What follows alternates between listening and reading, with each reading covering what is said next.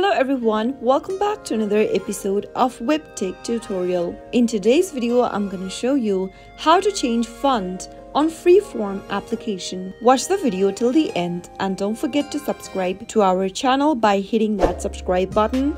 Press the notification bell so that you'll never miss another upcoming upload from us. To change the font on Freeform application using iPhone or iPad, open up the Freeform app first. Now, select the project you'd like to work with. For example, I want to change the font on this text over here. Simply select the text by giving it a tap, and from the bunch of options at the bottom, tap on the AA icon. In the pop-up, select the AA icon one more time and select the font you'd like to change to for your text. To choose the font, give a tap on the font option and you'll be able to see your font changed right away.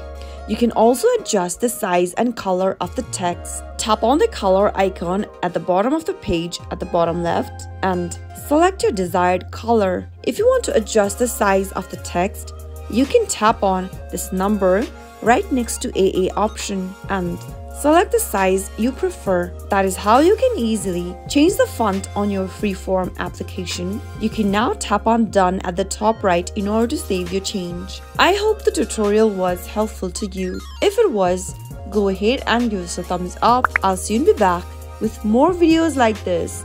Thank you for watching.